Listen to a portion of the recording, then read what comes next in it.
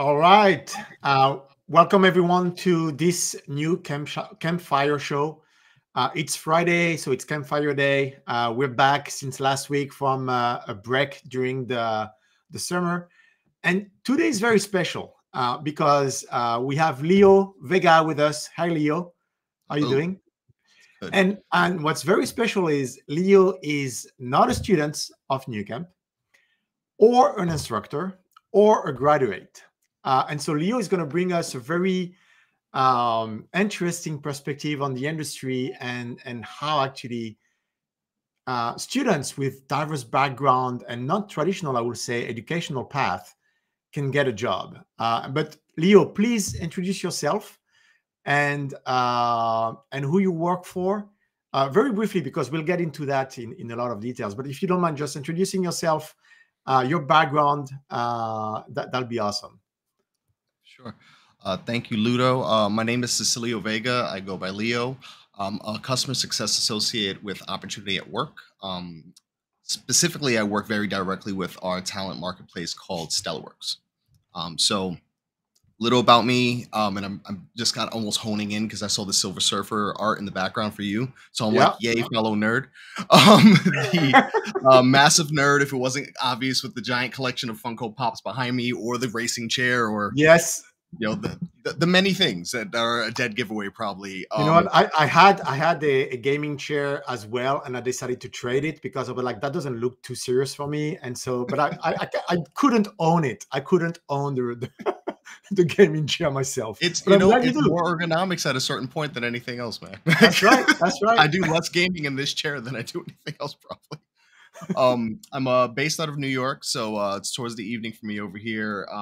Really excited to talk. Like you said, I don't want to get too deep into the details because there's plenty that we're going to go All over right. the next hour. Well, we're very excited to have you here. And needless to say, the reason why you're here is because we're partnering together to really bring your company, your organization, and the platform that you've created to our graduates so that they can find a job in the industry.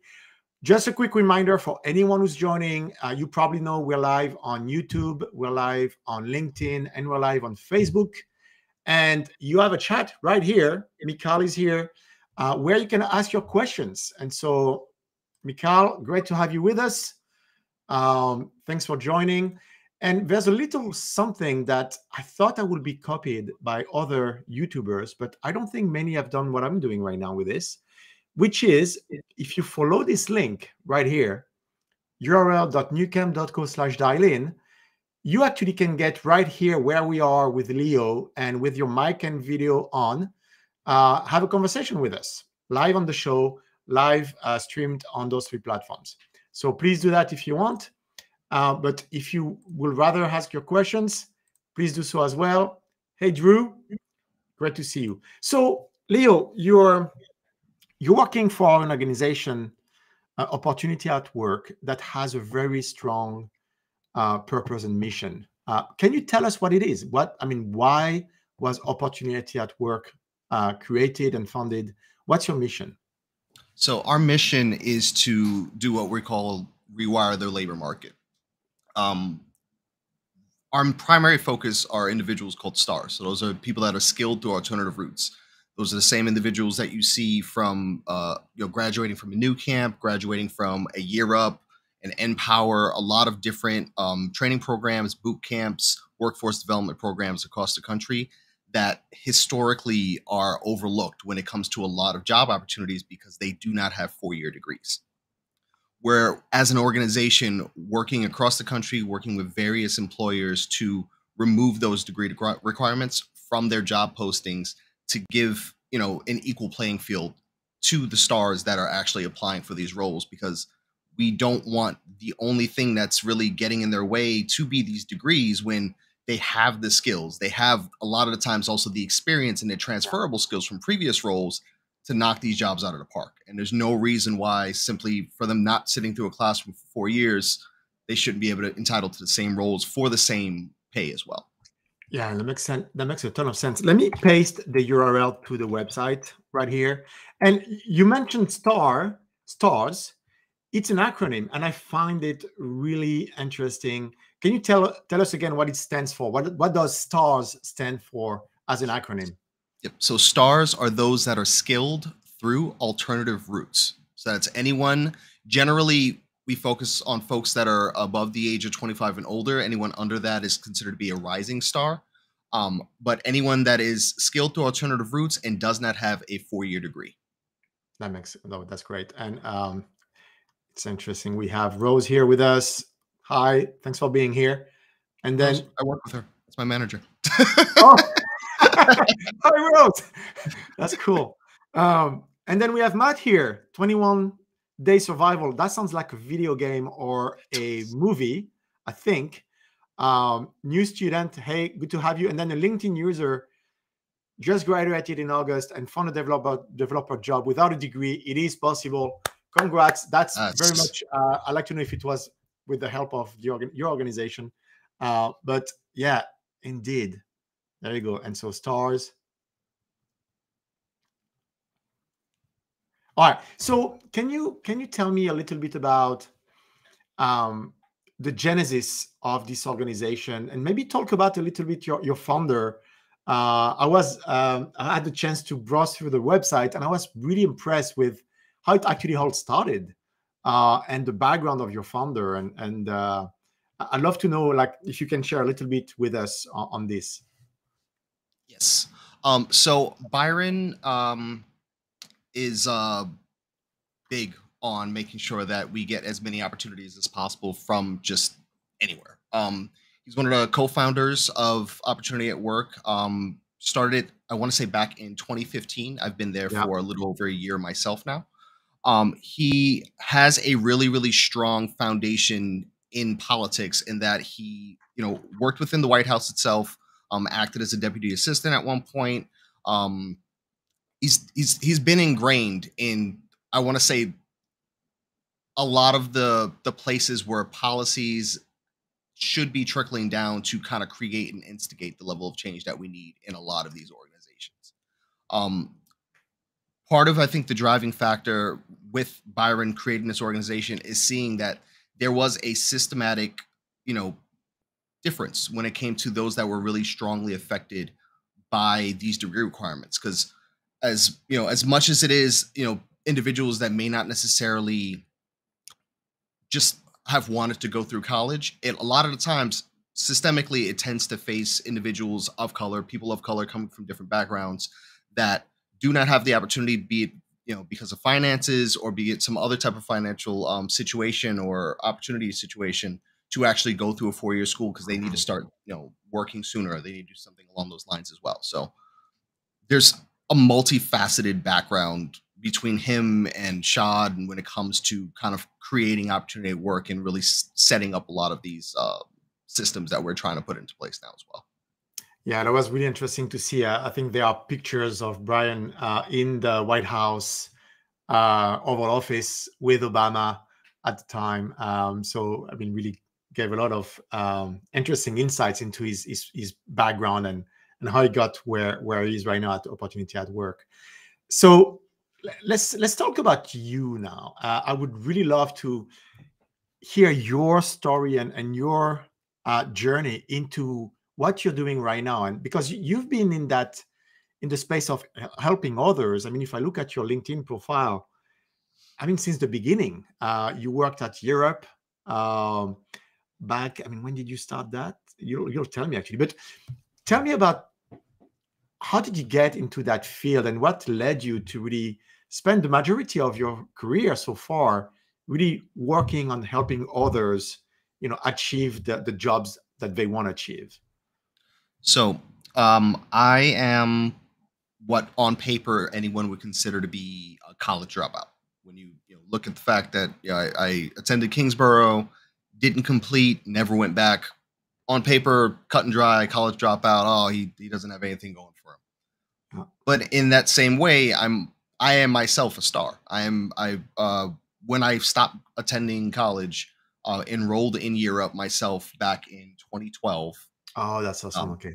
Yeah. Graduated, a year later by the nature of the company. went through various roles that are project based, service management based, and then eventually landed back at actually working at Europe myself, building curriculum, moved into a place of actually being an instructor there, and then even doing some instructional design down the line as well. Um, I'm extremely passionate about the notion of giving folks a fair shot for the work that they put into something.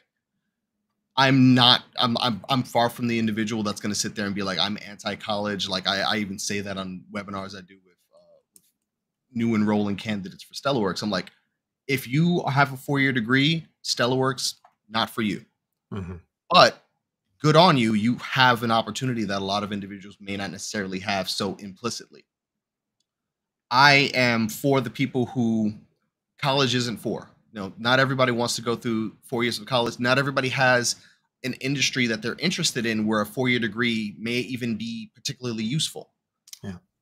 Where having the experience go when it comes to software development, or it comes to building your own site, building software for other little startups before you move into a larger organization, might have more viability for your long-term success versus coming out of a 4-year school and then trying to go straight into the same role. So a big reason for my passion and why I eventually even found my way to opportunity at work and doing customer success and working so closely now with stars and employers to really change the way that they think about the talent that they would have normally overlooked, is because I myself am a star. I want to make sure that people aren't going through the same thing that I went through for 10 years, trying to get roles that they have absolutely no business being denied for, Yeah. simply because they didn't attend school for 4 years and graduate. And so can you share how you think, or how your organization believe we're successful in changing that mindset? I mean, I know some big tech companies are going to have announced that they're starting to remove the degree requirement. Sometimes it makes the headline, but in general and across America, I will say, where are we on that journey of transforming how people look at those college dropouts, or look at those individuals who've chosen a different education path? Are we at the beginning of it? Are we near the end? What's more to do in that space to really make it possible for folks to not just have to go to college to prove their worth? I definitely think we have made a lot more headway compared to where we would have been somewhere like 20 years ago. You have organizations like Europe that have literally been around for 20 years already, have been where their core demographic that they served were individuals who did not have 4-year degrees, that were moving into Fortune 500 companies and getting paid the same as entry level of anyone else going into those roles, which for those companies is not a small amount. The work that we're even doing with opportunity at work, it's not as difficult of a conversation a lot of the times with the employers that we're working with, or with the employers that our acquisition team works with and reaches out to really convince them and really have them buy into this notion that, there is so much more talent out there. And that's something that we see on a weekly basis, even on LinkedIn, where like, oh yeah, there's a skill shortage, or there's a labor shortage. I'm like, no, you guys are just not looking in the right places at a certain point, or people are getting scared off because you have this number 4 on your job requirement. I can't think of how many jobs I didn't apply for simply because I saw that on the actual application. Yeah. That's an automatic turnoff. I'm not, why bother? I'm not going to waste their time or mine. But I think that we are in such a better place now, because even the term stars is something that has been picking up and has been catching on. It's a phrase that a year ago I would have never heard before I started working here, but I've seen that just be used casually on LinkedIn with people I'm not even connected with. And it excites me, because those are the same people that are in all of these different organizations that either they have their own foot in the door and they themselves are a star, or they are working with those HR departments. They're working with individuals who can actually enact the changes that we need to get more opportunities created for individuals like myself. That's pretty cool. I want to share the screen, actually, my screen, because because there's a few things, and I will encourage the audience to go check out the website, because there's a few things that are really inspirational here. So I'm on your profile here, but then if I go to opportunity at work and visit the website, you have a ton of really impactful partners. I mean, Google, Center for Inclusive Growth, Microsoft, Walmart, Bill and Melinda Gates Foundation, Comcast. These are really heavy hitting partners that I'm sure are going to help, bring that notion that, hey, you don't need necessarily a 4-year degree to apply. So that's very much a testimonial of how, that movement is taking roots and growing in the US. Yeah, I mean, I really will encourage anyone to just have a look to the website. I think there's a question here somewhere. Where did I see that? Oh no, that's a comment more than a question. You're inspiring, Lio. And there may have so Ron, which question do you want us to answer? We'll be very happy to answer it. And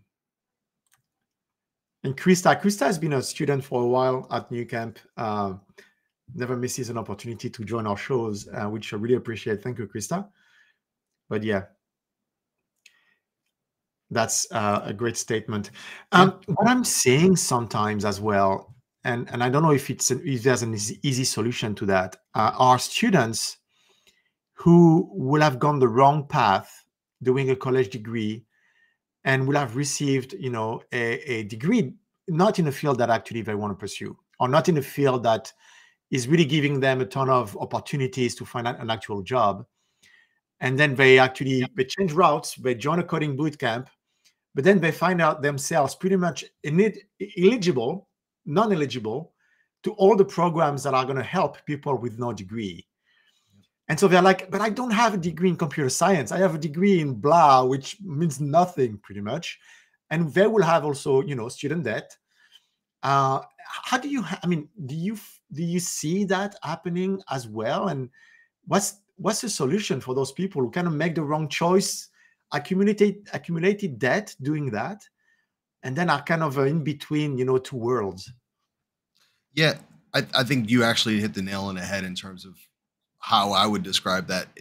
It's a weird gray area to kind of live in, because they're not individuals who are considered to be college dropouts. They are even considered in our own definition not to be considered stars, because they have a 4-year degree, even though they changed industries. And that's a common conversation that we run into with individuals that even try to join some of the webinars, and they're like, oh, well, I have a degree in liberal arts.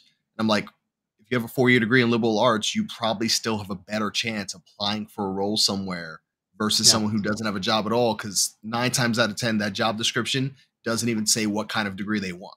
It just says 4-year degree, and that's it. That's their cutoff. What I would say to those individuals is be as true to yourself as you need to be when it comes to the application processes themselves.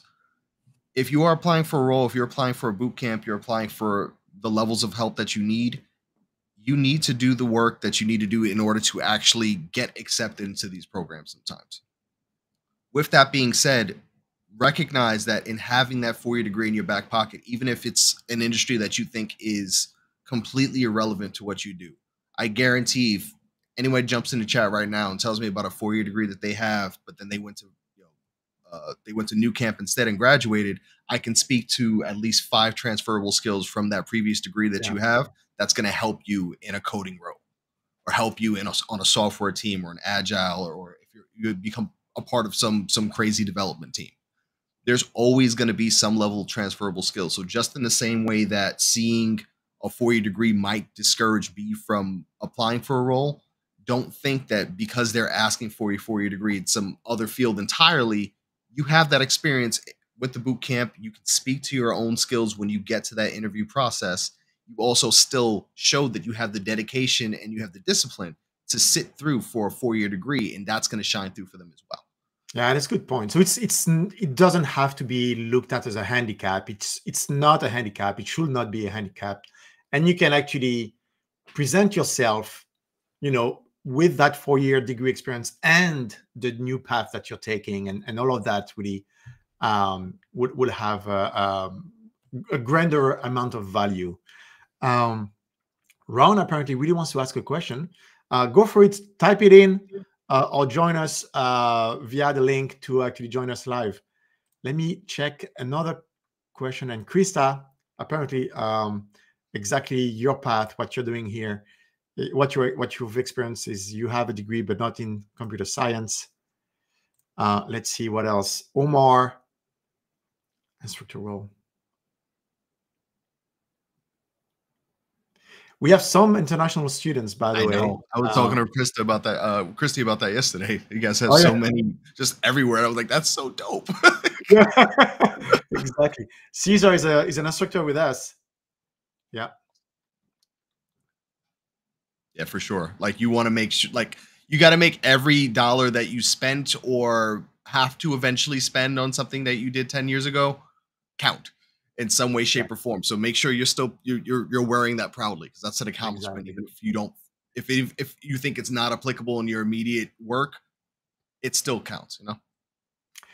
So I have a question for you as well regarding student loan, student debt. I mean, it's in the news right now. Obviously, there's been a huge announcements made in that space.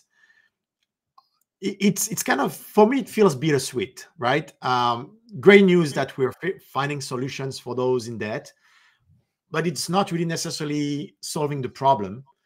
How do you and how does the Opportunity at Work organization think about that student debt problem? Are you involved in groups that think about what's the long-term solution of that?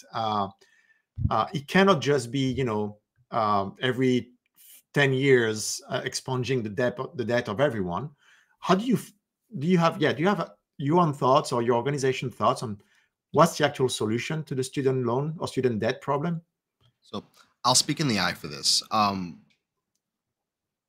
We're one of the few what's considered to be advanced countries or considered to be modernized or what have you, Western civilization, that is charging people who are living 15 minutes away from their college to go to that college. And that's just across the board. There's no getting around it. You incur debt simply because you want to live a fruitful life down the line. And there's individuals and it honestly gets into what we just discussed. The average college student changes majors 5 times. If that major is changing 5 times and they've already sunk money, and if they've already signed, that's years ago. I got to imagine it's even more now. If they're changing majors 5 times and they're incurring debt for each of those prerequisites that don't necessarily count anymore now, but they still have to pay for those classes, all they're doing is just kind of feeding into a larger system that has bigger issues in itself. I think that if I can't speak to highly private schools and they're going to do what they want to do regardless in terms of how they charge tuition and sure, any government regulation can try to go into that, but at the very least, when we're talking about city and state colleges, those type of universities, I don't think that there's any reason why that's not something that can just be paid for through purely through tax money to make sure that individuals just have that chance to actually succeed. Yeah. With that being said, in that same way, for those individuals who do not decide to go the route of college, should still be garnering some type of benefit, be it through a subsidy or something like that, to be able to attend a boot camp like a Nucamp or Empower or anything like that may not necessarily be a pro bono boot camp, something that they have to pay a tuition for, pay a tuition back to down the line. They should be entitled to the same kind of loans that someone that's going through college might have to take up as well. With regards to the forgiveness bit itself, I've heard so many folks get really, really upset. And it's always weird to me to hear how upset they get about other people's debts being paid off. And I'm like, do you like your streets being swept when you're in New York? That also comes out for your taxes. I don't understand why this is an issue for you now. Like, even if you don't own a car, you live in New York, you take the subway, but you pay for the street sweepers. I don't, it's a non-argument at a certain when it comes to a lot of those things.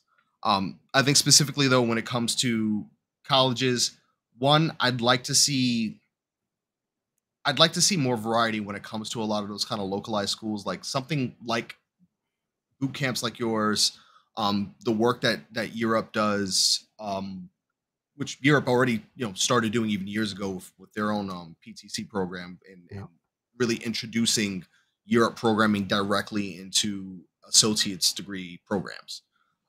Seeing a lot more things impact directly to individuals in college, because it's not always just about the training and the things that they're learning for the hard skills. It's also about the soft skills that they're going to learn. And a lot of individuals coming out of these colleges don't have the soft skills to succeed when it comes to a lot of work that they're doing also. And that career readiness that they need as well. No, that makes sense. Let me check again. So we have Omar. Yeah, Omar is actually from Cairo, but an instructor of ours. Okay, I'm going to take that question because this is, after all, a stream from a coding bootcamp, and I'm guessing you're one of our students, Albert. So if you can only choose 3-4 projects for your portfolio, what would they be? Albert, I'll tell you, you should pick something that you're deeply interested in. If your past industry is not, tech, I would say pick a project that relates to your current or past industry, because chances are you're going to have intelligence or knowledge about what needs to be fixed. And that's going to be a great motivation for you to invest time and energy to produce something that is going to be meaningful to your experience. And you're going to be able to speak about very proudly and with a lot of knowledge. And that's going to impress. The more you can be perceived as eloquent, knowledgeable, that you know what you're doing and you know why you fixed that, that you have the data to back it up, that's going to be as very powerful versus, reproducing another tic-tac-toe or to-do list. That won't have that much weight at all. It's like, yeah, you made Tappy Bird. Yeah, that's great. What is the methodology behind that? What did it take you to get there? You got the biggest thing when it comes to a lot of these interviews, especially if they're taking a look at your portfolio, is they want to know why you did this, and beyond why you did this, how you did this. So you have to know, Albert, how to actually explain the work that you're doing. It's always great to be able to show it, but if you can't actually explain it, they're not going to have the confidence to hire you. That's right. Exactly. So Ron just shared this. I don't know exactly what it means. Maybe you can help me figure it out. But no high school, but 30 management career, I would think. And the question is, I'm guessing, where do we go from here? And I keep hitting that thing here. Hold on. Do you know what hearing NEG option is? Does that ring a bell to you, Leo? No. All right, not sure. And yes, Albert is okay. Albert is a full stack student. All right, I want to switch gears a little bit and talk about the people that you've seen go through and being helped by opportunity at work. Well, very open question. Can you tell us more about the audience that you're serving? Where are they coming from? Maybe if you have an example in mind of someone that recently went through the program, we'd love to hear that. So for clarity's sake, opportunity at work itself isn't a program. We're not, like, as an organization, it's more about policy change, working with organizations to change how they view talent. The platform that I help to power is called Stellarworks. So that's the talent marketplace where Nucamp graduates from other partnerships that we work with other talent developers, their graduates would join into this marketplace, can look into different roles that are being posted by our employer partners, and all of those roles that are being posted have no 4-year degree requirements, and that's the agreement that comes. They come into it with it when they sign up for Stellarworks themselves. Is if you are going to be posting a job on our platform, it cannot have a 4-year degree requirement. You have to be open to hiring stars. A really, really great example that I can think of actually is I had an individual.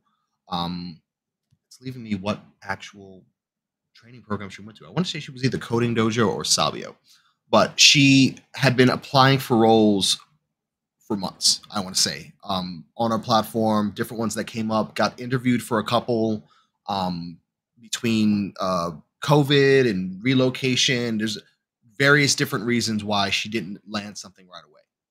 She made such an impact through the application process, through the interview process with one of our recruitment agency partners, that she was basically scouted for a role that didn't even post on Stellarworks initially. She got kept in mind, reached out to directly. They handled everything on their own, and then they let us know afterward, hey, we hired her for X, Y, and Z role. We're going to go ahead and post this role because we would not have even known that she existed had she not been a member of Stellarworks herself as well. Yeah.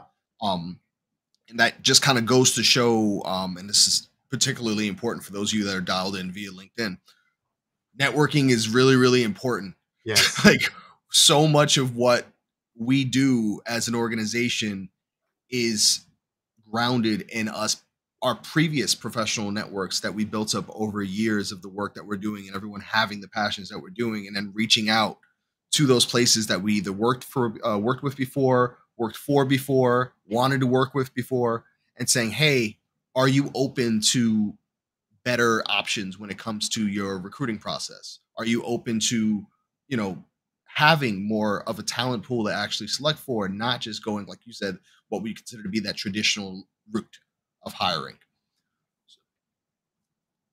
So we see a lot of that kind of organic growth happening when it comes to those individuals that are on Stellarworks.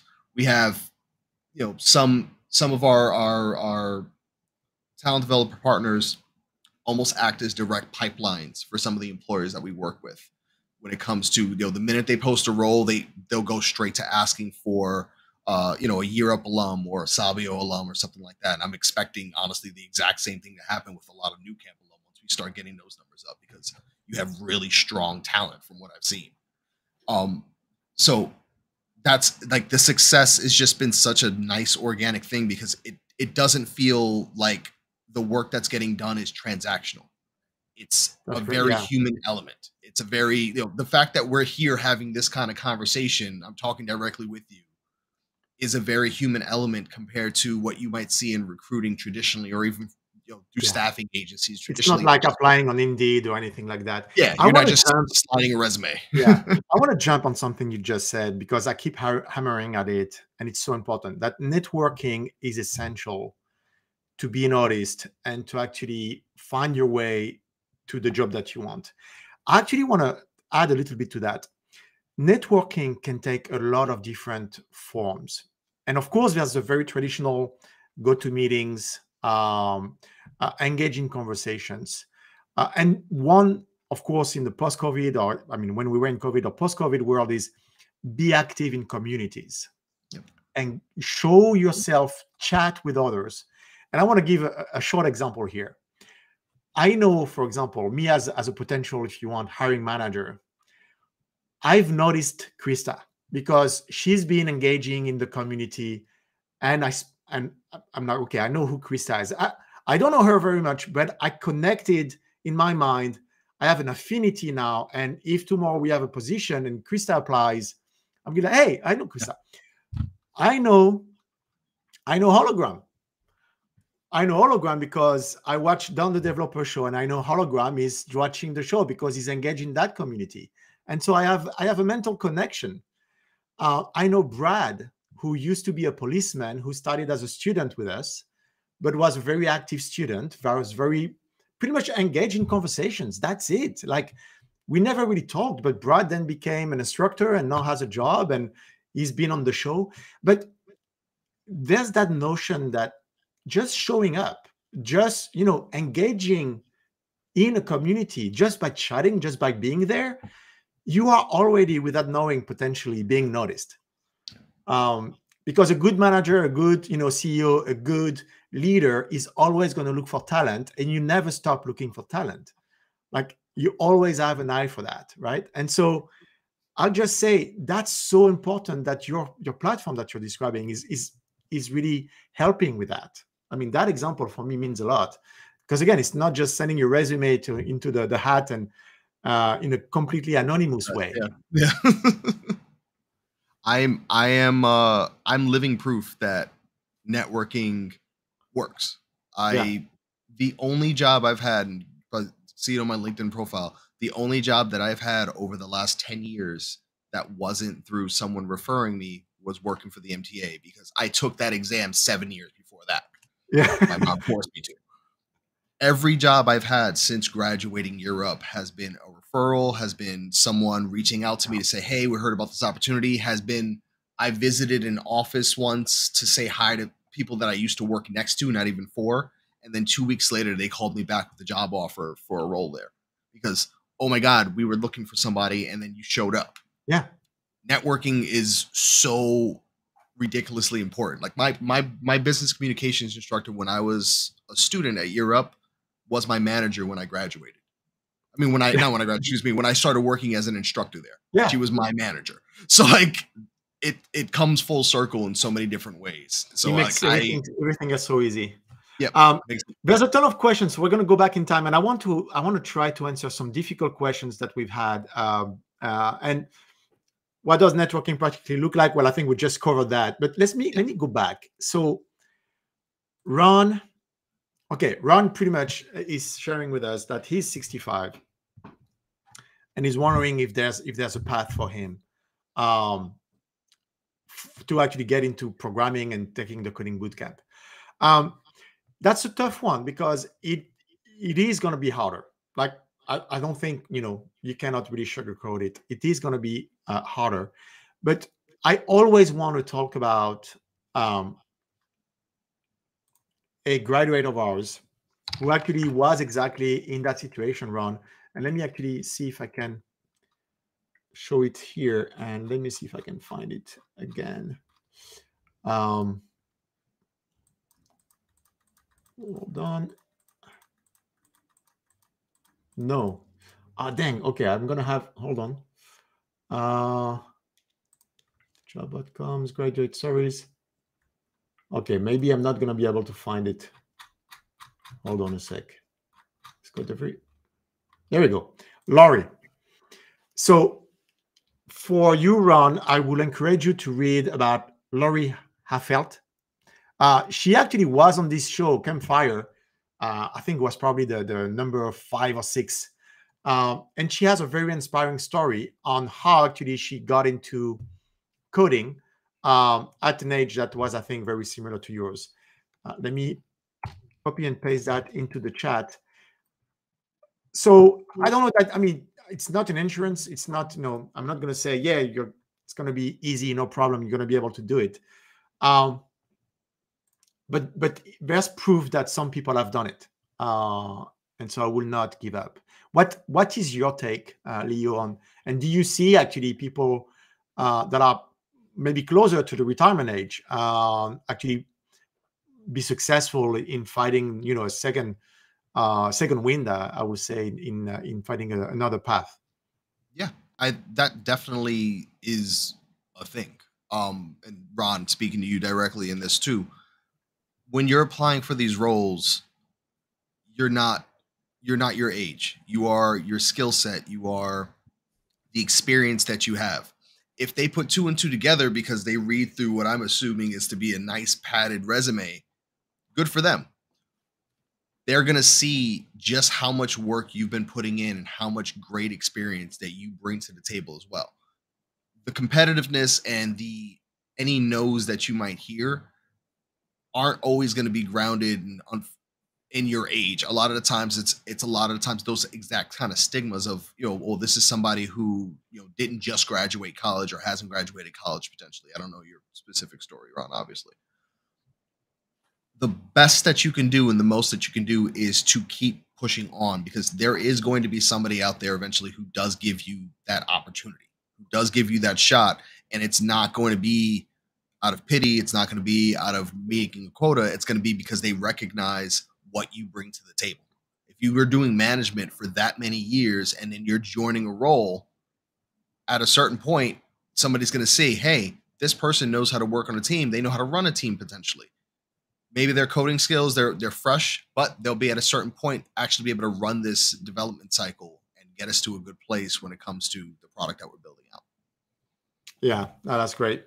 That's great. And then we have Hologram asking about 40. And I will say directly to you, Hologram, 40 is young. You are super young. Don't sweat. You're good. And I know I know you will think that, hey, it's probably because you have, I don't know, 10, 15 years of experience doing something else. And it may feel more challenging to actually switch it around. But what would you say, Lio, to Hologram, who's 40? And I don't know what your situation is, Hologram, if you found a job in IT or not, or tech. Not yet. Let us know. But what would you say to him?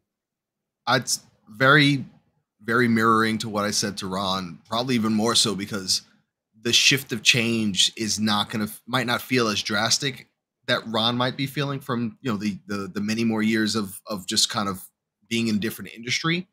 But because you've lived through so many different evolving industries and evolving tech even over the last couple of years, having that newly peaked interest might even benefit you, because they're going to see, oh, this person's doing a career change.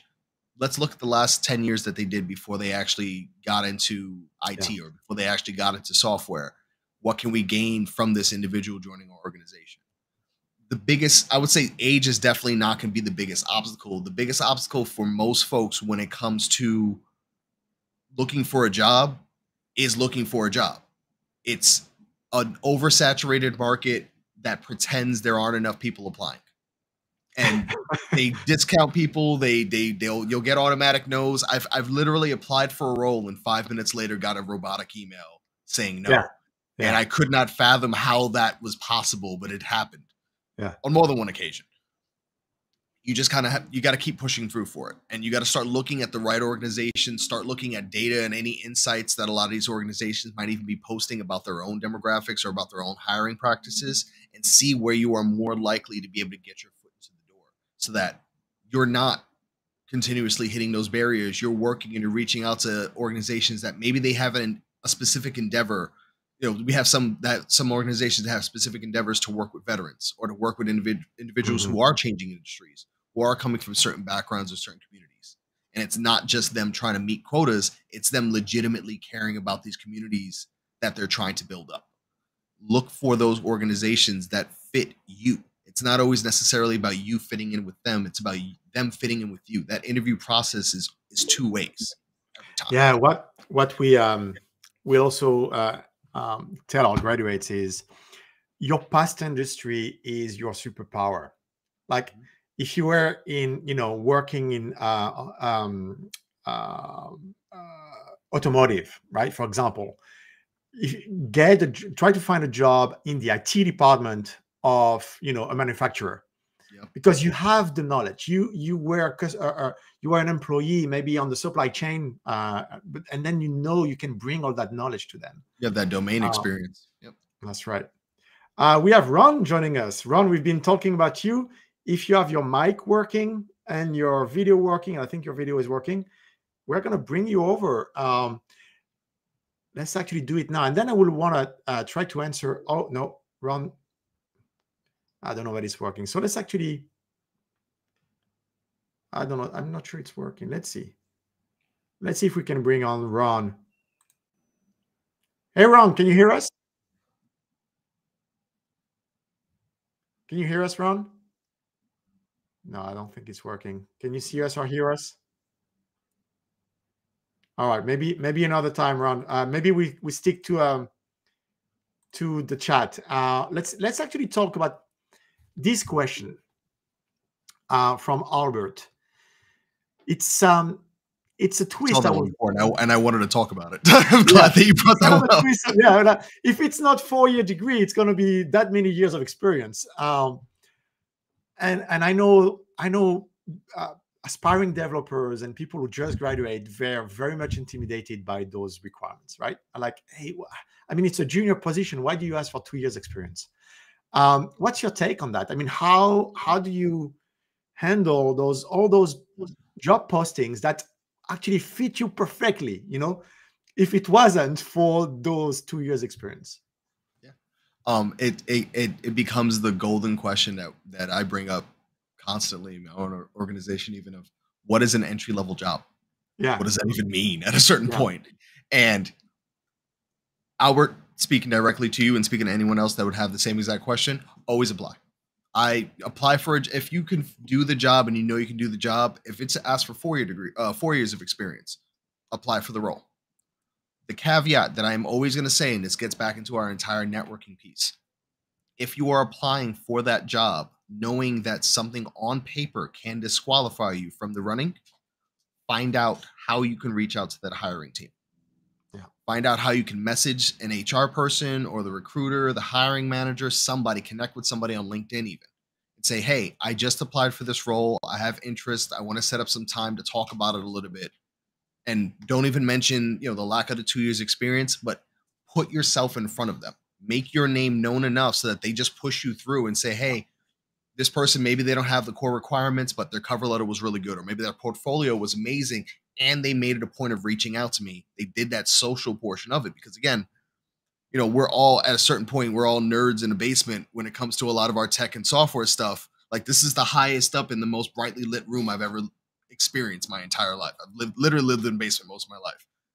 I would still do all I can to be social if it means it Yeah. being a part of a team with work that I actually want to do. So if you see something that is going to potentially be what you consider to be a down for you, because that question in itself, I can tell you, Albert, that you're saying 2 years experience. It's saying 2 years experience in a software development environment.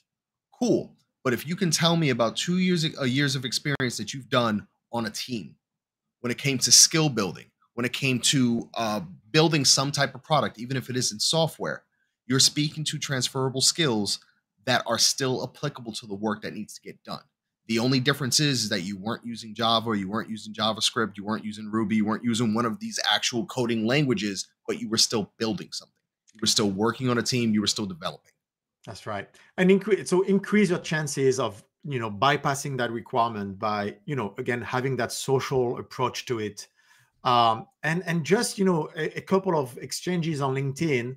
You send a message. It's a very personal message. Maybe the hiring manager or someone who works there replies. That could just do the trick. That could just be it. Some companies hold hiring days, like they have a hiring fair. Go there, show yourself, say, hey, I just applied, and that could also help. Very true. All right, let's see what else we have. Yeah, not always for good. Okay. um, Same. I am the troublemaker in most organizations that I go to. exactly, Matt. Matt is so. I mean, yeah, show yourself. Karakama, Slack, all these Discord servers, LinkedIn. I would say show yourself a lot on LinkedIn. Look at the companies that are in your area. If you're thinking that hey, you're going to find a job locally, look at what they're posting. Look at even the if they're doing advertising or just promotional posting, engage with those. I'm telling you, someone is reading those. Someone is going to read your answer. And that's always going to be beneficial. And don't just focus on the big companies. Like, if you're just coming Yes. into the game, Yeah. startups are looking for people that are hungry, that are willing to grow with them as well.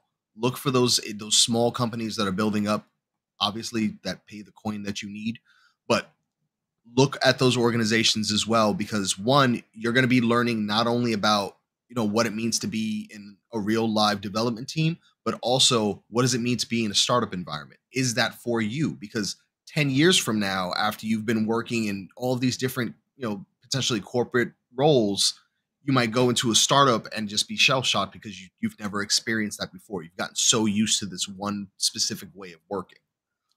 Another social platform, and it sounds weird to say it, that you might be interested in actually doing that, especially being software, especially doing any of this kind of development, is looking at places like Twitch.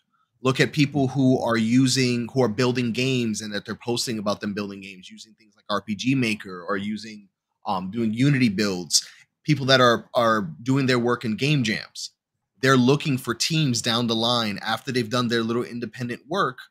They're going to start looking to actually build up teams. And while that may not bring in all the money that you want in the world, that is experience that you can now put on your resume that you helped somebody build up not only a video game, but maybe the website for that video game, maybe some of the marketing materials for that video game as well that you designed. Maybe you helped them to build out an NFT. There's so many different lanes that you can find yourself in as a result of just that little touch point of saying hi on somebody's Twitch channel.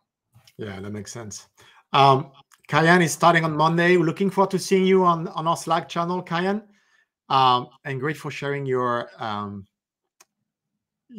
journey and what you want to end up being.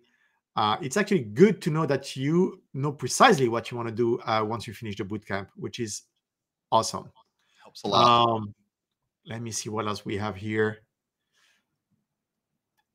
Yeah, John, totally agree with you. Yep. A lot of times they just have to, they add that in because policy wise they have to. Yes. Jerome, thank you. Yeah. Okay. And Hologram is just starting the job hunt, just polishing up the portfolio project. Well, good luck with that, Hologram. All right.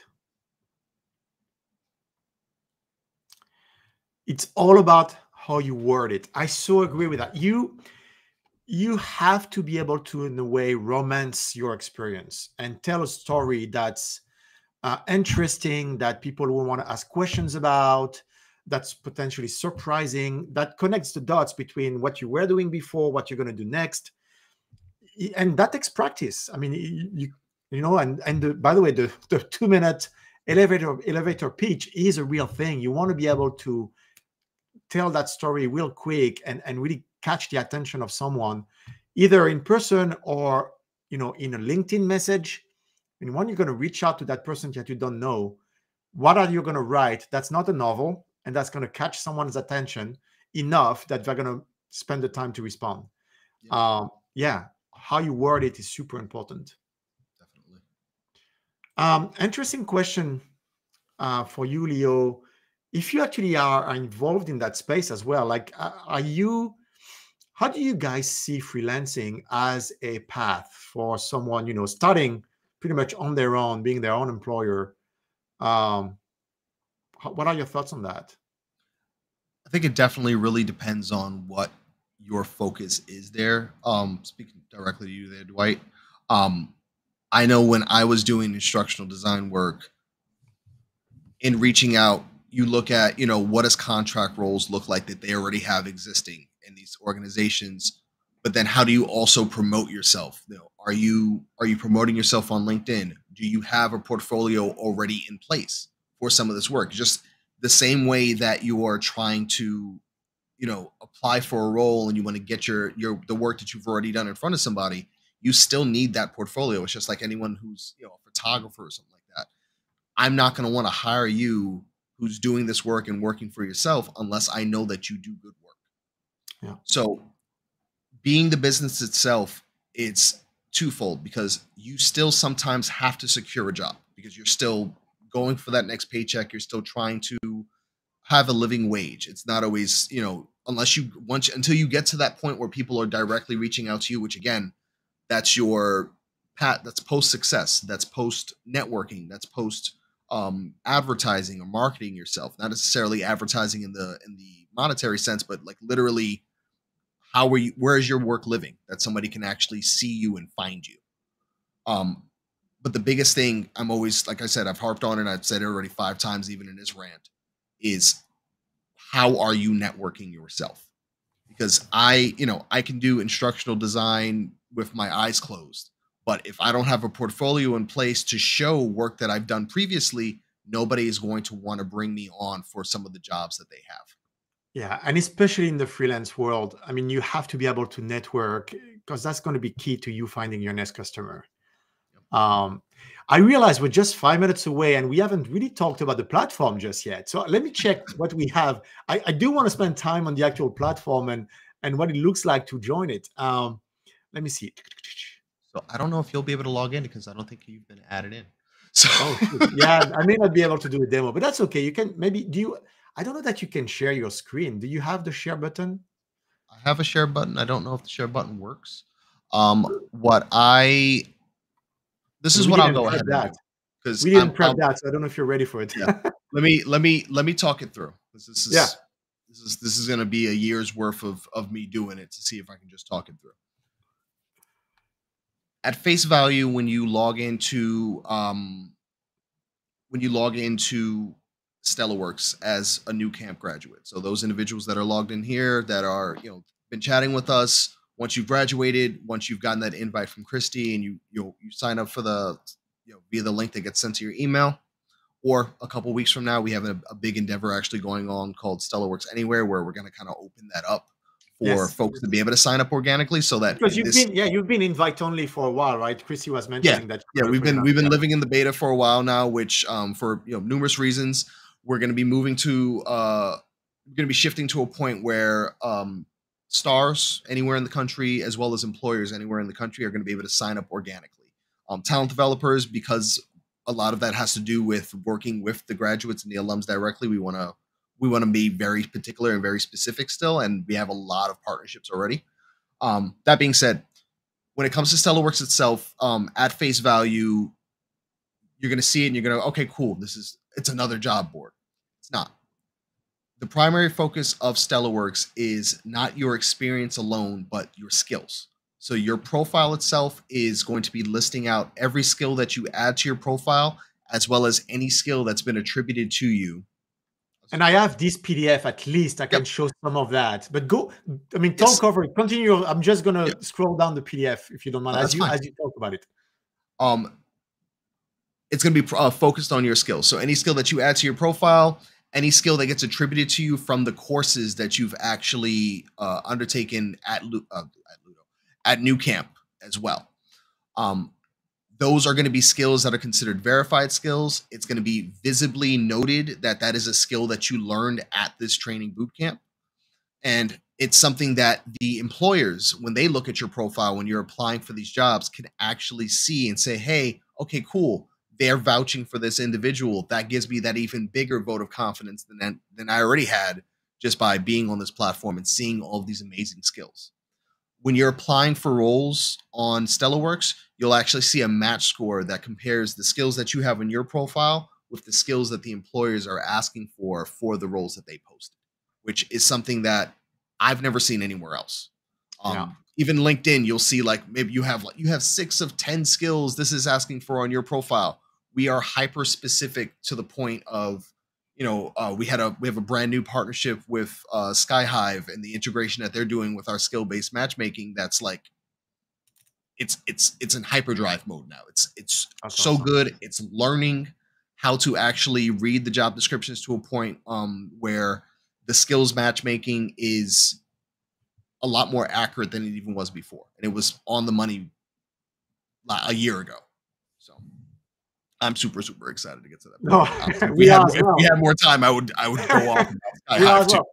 Yeah, and so if you're a graduate of Nucamp and you haven't received that invite, ping us, ping Christy actually, Christy at nucamp.co. Shout out to Christy. I'm gonna regret sharing that email live on YouTube, like in a few seconds. Dang. Anyway, reach out. We'll send you the invite. It's going to be available to all graduates. I mean, you've heard from Lio all the great work that you guys are doing out there. It's a nonprofit with a very strong social mission that matches so much and so well what we're trying to do here at Nucamp. Lio, any parting words? Any word of